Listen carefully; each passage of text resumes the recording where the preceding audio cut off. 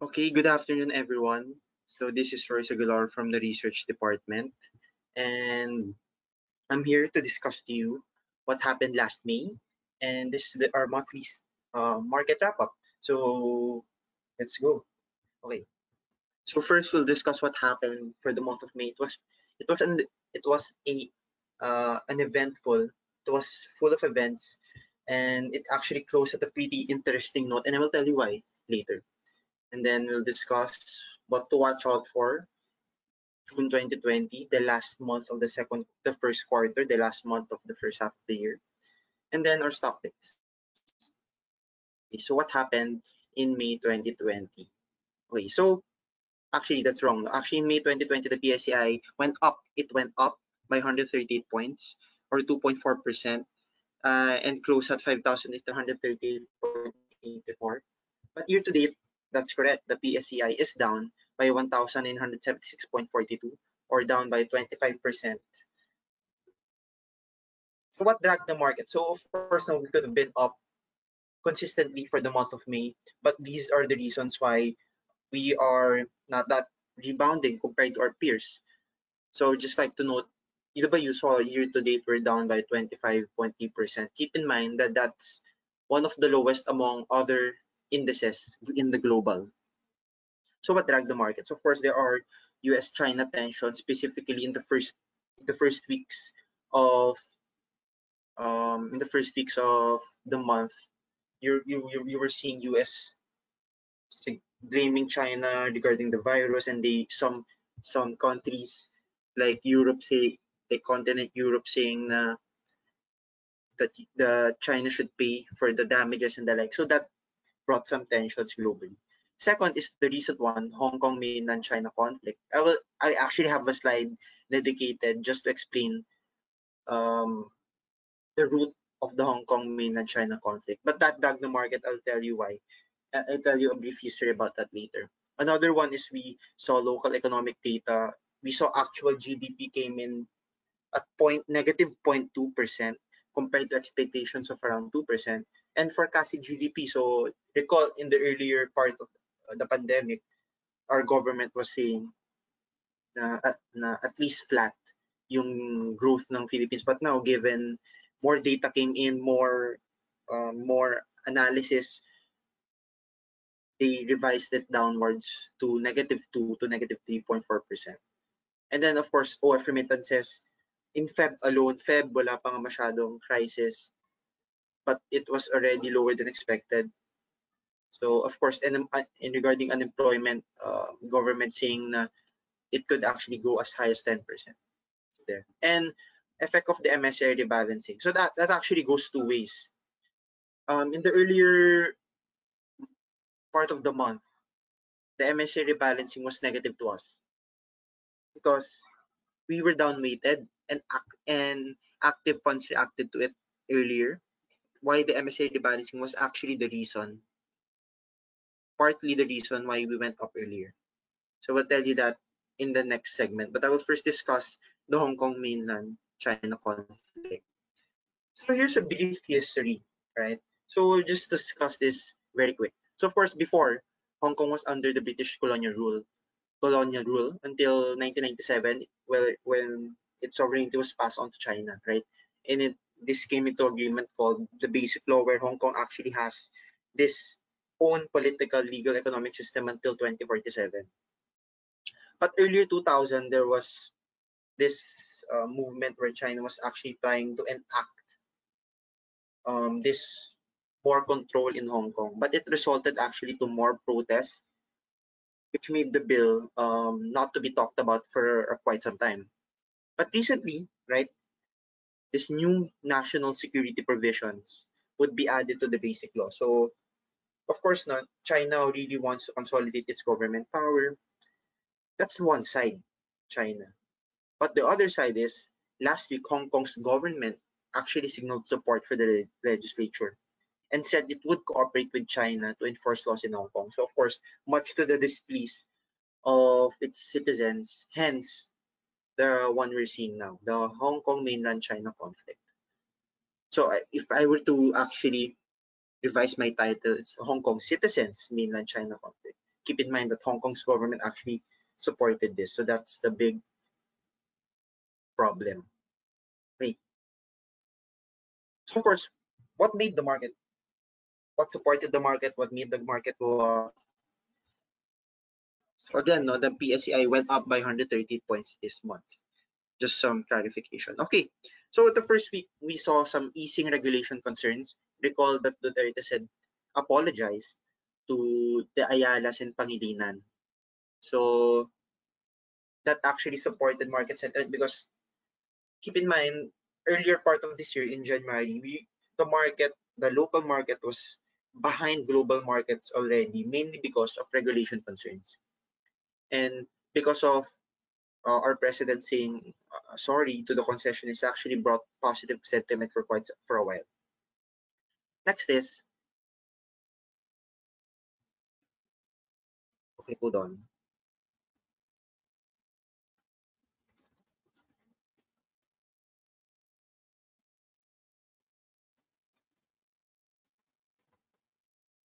Okay, next is, of course,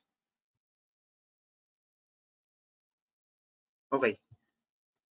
So next is the gradual opening of the global economy. Of course, recently, diba, we were now, the NCR was downgraded to to GCQ, right? So that actually supported market sentiment, partly being the reason why we were up earlier. That's the reason why we were about 1% up earlier. But keep in mind, we were up 4% earlier. That's why I would also attribute what made the market go up is because of the MSA rebalancing. So keep in mind, I just like to have a brief explanation. The MSA rebalancing dragged the market earlier this month because the active funds, meaning the funds that those are the ones that can trade in or out without tracking anything. The active funds goal is to outperform the index, meaning they're not tracking an index. Their funds are composed of stocks of their own choice. So what they did when they saw the likes of Security Bank being removed from the MSCI index, they immediately removed it from their portfolio, right? So it actually also brought negative sentiment throughout since May 13. So given the effectivity of the MSCI rebalancing on the close of May 29, which is today, what the active funds did was they bought up the cheap stocks that were initially sold down, and that resulted to a huge volume. If you saw the volume earlier, it was around 20 billion. That happens only if that usually happens, and one of the reasons is MSCI rebalancing, right? So two reasons, partly the GCQ, the gradual opening in the local economy, plus the effect of the MSCI rebalancing. So that supported the market today. Okay. Another is there were these economic recovery plans, and I will tell you that in the next slide also. And there were positive results from this experimental drug by Moderna Inc. Okay.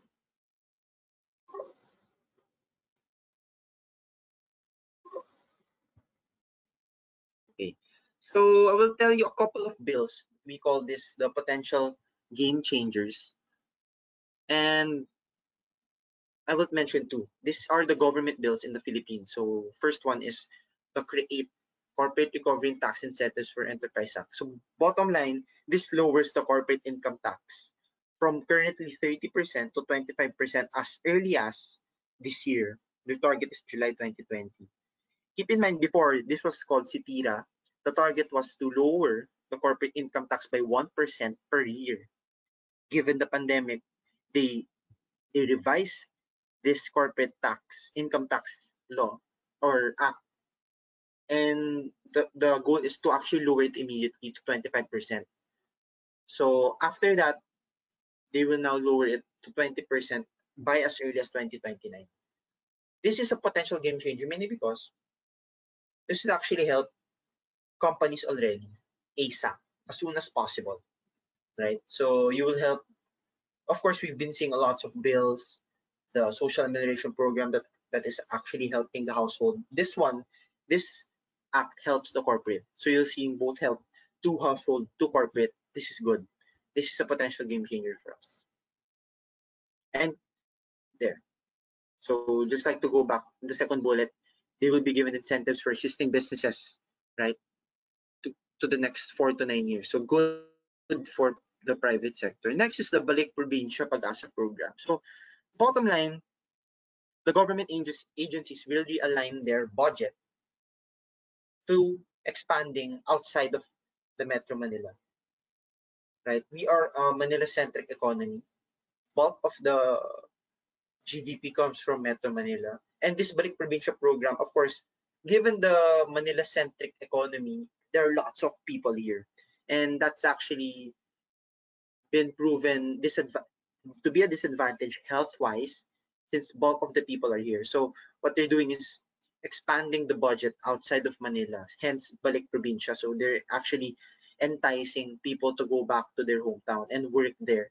And these are the incentives. So support to the MSMEs, right? Development of infrastructure and the like. So these are potential game changers. So what do we watch out for in the month of June? So the effect of transition of lower quarantine measures in NCR and other places. So right now, the highest quarantine measure is in Cebu. They're still in MECQ. So of course, no. Why do I say what to watch out for? Because we, the question here is, will there be a second wave, or will there be higher cases in this first wave we are at, or will there be a second wave of economic growth, economic resumption? So that's what we are waiting for. What we should watch out for. Next, approval of government bills. Keep in mind that these bills mentioned are targeted to be approved by next week, since the Congress will be on recess from June 5, I believe, to until end of July. So should this be approved by next week, this is a big catalyst for the market. This is a huge reason why we can be at par share price performance wise with our peers. Kasi right now we're at the lower end, share price performance wise. Next is the progress on experimental antiviral drugs. Of course, if we see more positive results in the COVID-19, that will also help support sentiment here. And here, some economic data. So some manufacturing data on Monday, inflation on June 5, jobs report in the US. The jobs report that is going to be released next Friday is deemed to be the worst ever jobs report in the history of the US. But you see US actually rallying already, right? Because they say this already priced in. And keep in mind, bulk of the central bank monetary board meetings are this month. So the US on June 11, Europe next Thursday, and for the Philippines on June 25. And one last bullet, the ongoing Hong Kong-China conflicts. I put this on the last one because later there will be a press conference conducted by Trump. So you will see later why, for those who missed the rally earlier, this may be the reason why the market could pull back and could provide us opportunity to enter. So watch out. I believe this will be later, Trump's China press conference. Will there be more sanctions? Because here's the thing.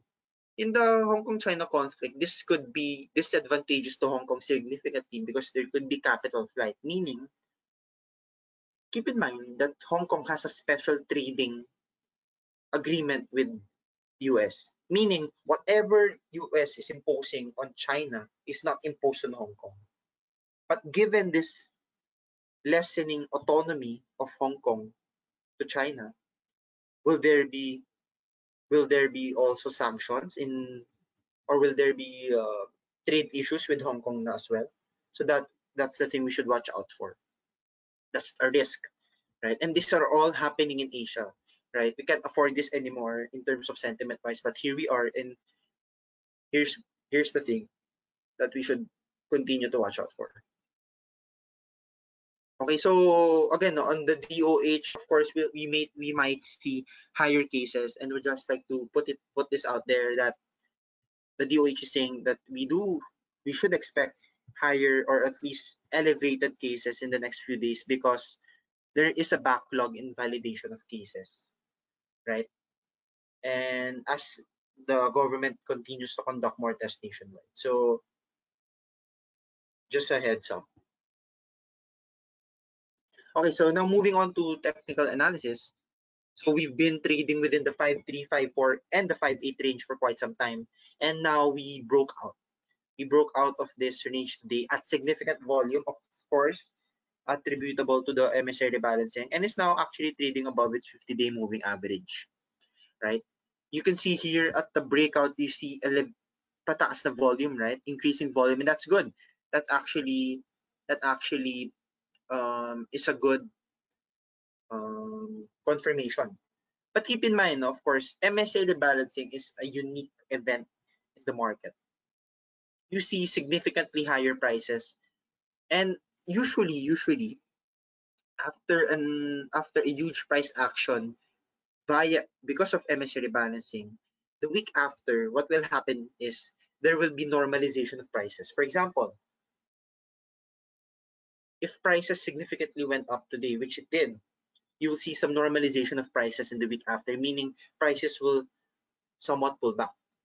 Prior to this, when MSCI rebalancing resulted to a significant correction in the market, what will happen the week after is a slight rebound. So expect, for those that missed out on the rally, on the breakout, you have a chance to buy next week. But of course, the caveat here is the market should stay above 5754. So actually, those more conservative, you still have time. You can actually buy when it breaks above the recent high of 5946. So you have time to buy. I mean, there's still a long way to go, right? So again, no, if just in case the press conference later is a significant brings negative sentiment, you should lighten position should the PSI return below 57 and 54. So those are the scenarios we should be looking at. It this is a welcoming price action, but we should still watch out for the news. We should still watch out for the price action.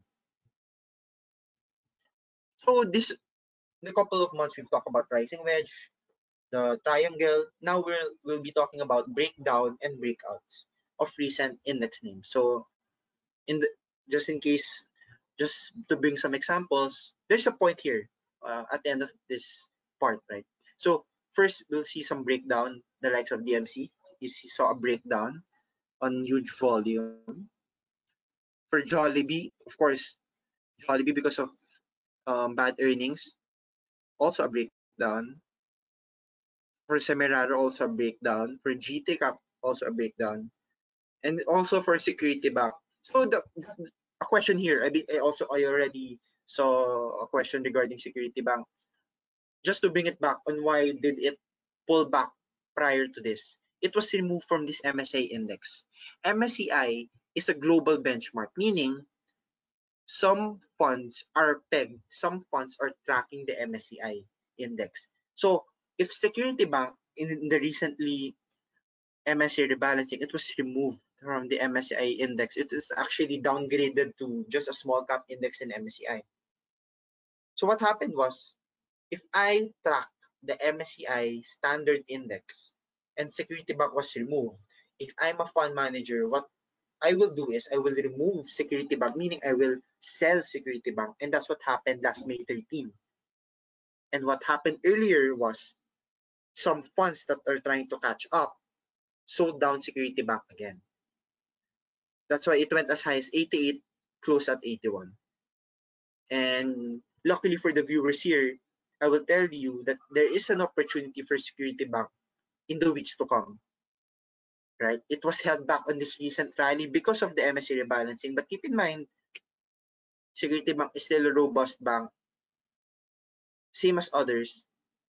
And you have opportunity to buy the stock. So we actually have a buy call here in the Trader's Playbook. So you should check that out. So here are on the other hand, the price resilient heavyweight. So earlier, you can see a significant breakout from SM with huge volume, right? So also from Ayala Corp, a breakout, price resilient heavyweight. And you'll see here, BDO, after initially breaking down, it went back within its range on strong volume.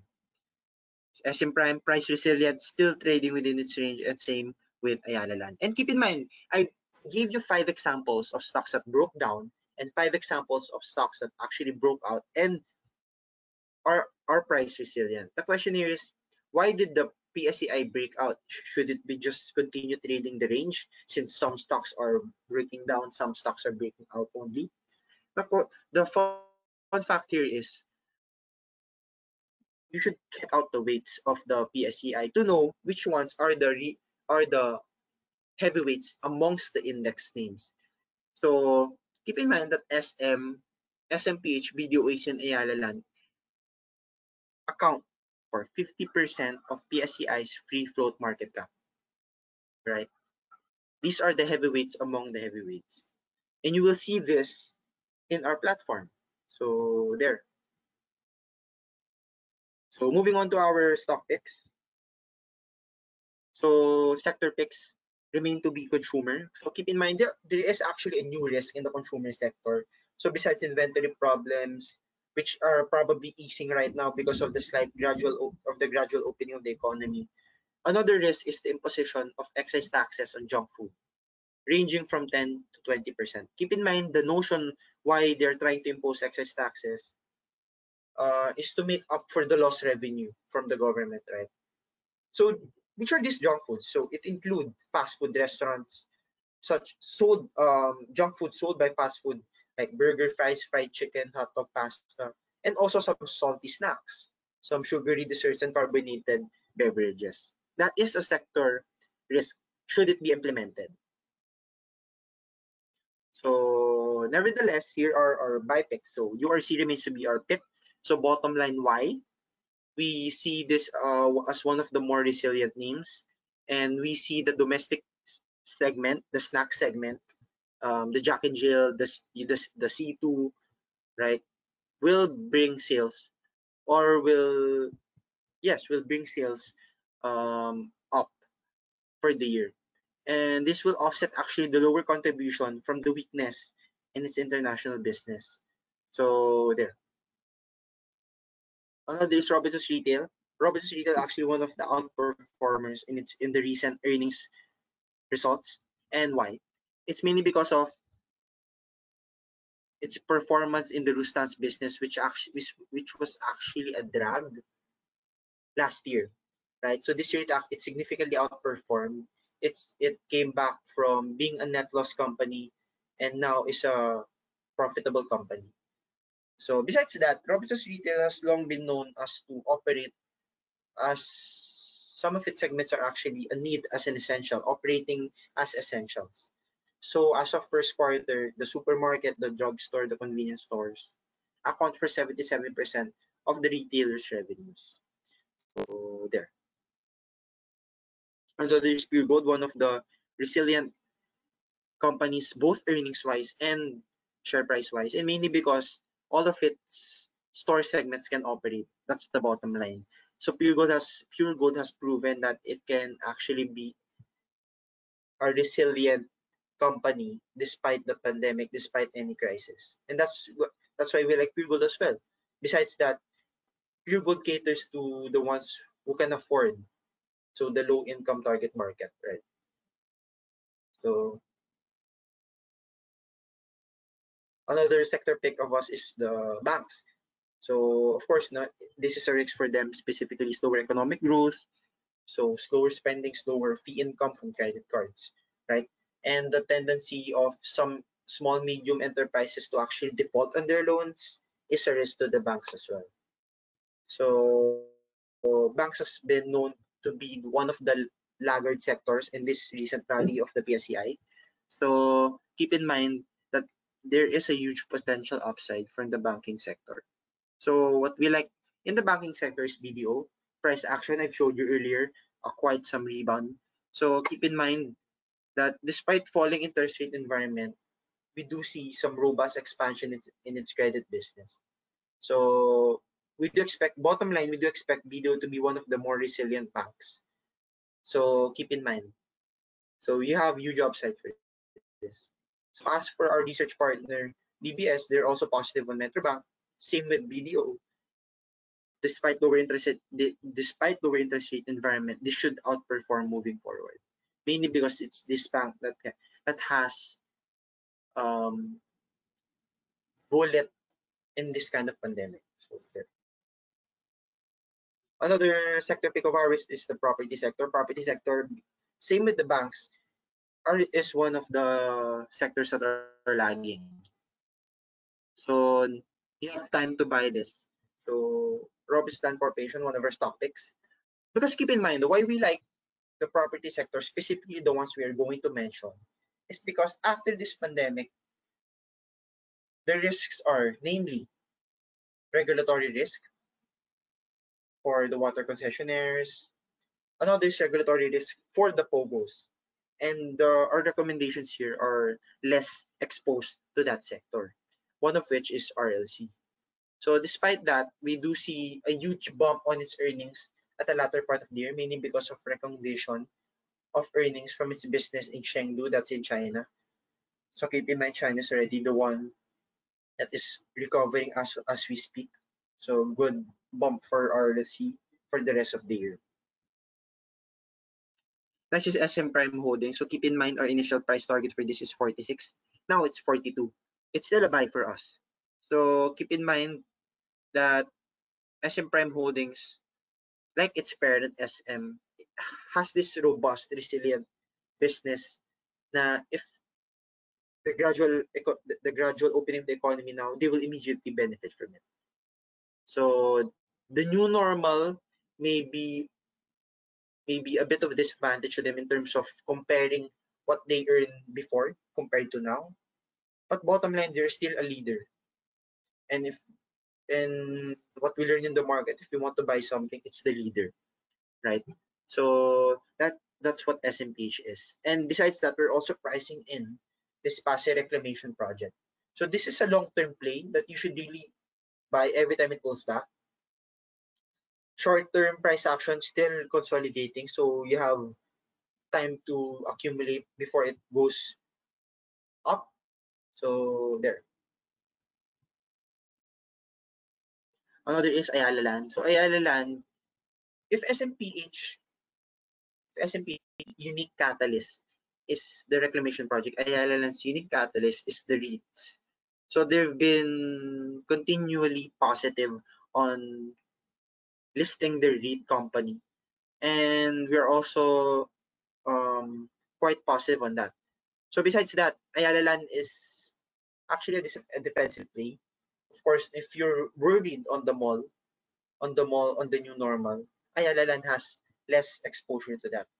So it has more exposure in the domestic luxury residential segment. So keep in mind, these are the ones that are the buyers of the domestic luxury residential segment are the ones that are less affected in this crisis. So there. Next is SM. SM, the significant outperformer today. Why? Again, it's a leader. It has a strong balance sheet, meaning it can donate, it can waive rent, but bottom line, it has headroom. It has this leeway to actually do so because it has a strong balance sheet, and it can recoup those losses moving forward. And it's continually earning at this kind of environment. So there. And I would like to focus on the second reason. It has low exposure to highly regulated industries. It doesn't have significant exposure to the likes of mining. It only has a small exposure. It doesn't have a significantly exposure to gaming and the like. So bottom line, it has significant exposure in three main things: property, banking, and retail. Very robust, very essential businesses. So there. So just like to mention the rest two other sectors. So I revised some of this given the recent news, recent development. So for power, there is to power still no lower power demand, specifically in industrial commercial sectors. Some people are saying maybe power is a good hedge because we're using power in our homes.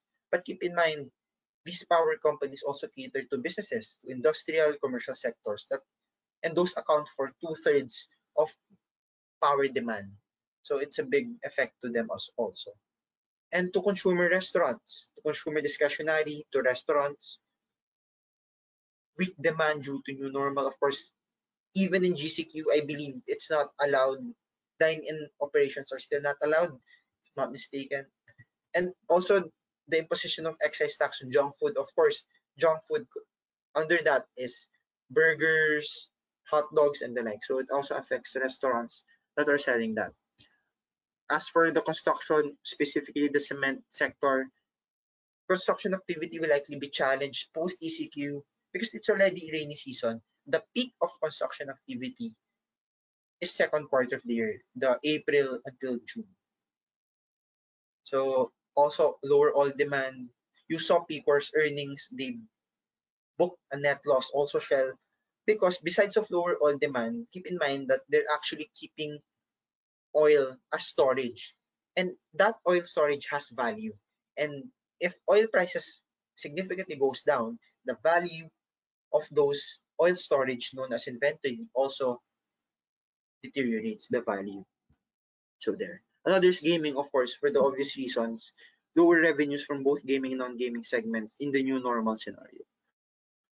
So there, no, here's our trader's playbook for those that are um, first-time viewers or those who haven't seen Traders Playbook. This is our most active report in our website. So of course, what we provide here are short-term buy, short-term sell calls. Of course, we recognize that this kind of environment it's hard to earn from index names alone, right? So this is a way for us to earn in this kind of environment. So what does Traders Playbook have? So it will tell you what happened. So what happened? What's the news?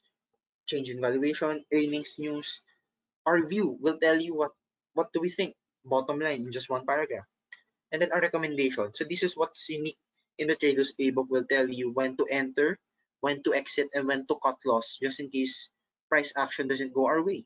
And then in the second page, you will see technical analysis and peer comparison. So one example of which is FGen, which we recommended as early as April and rallied 14% this week alone.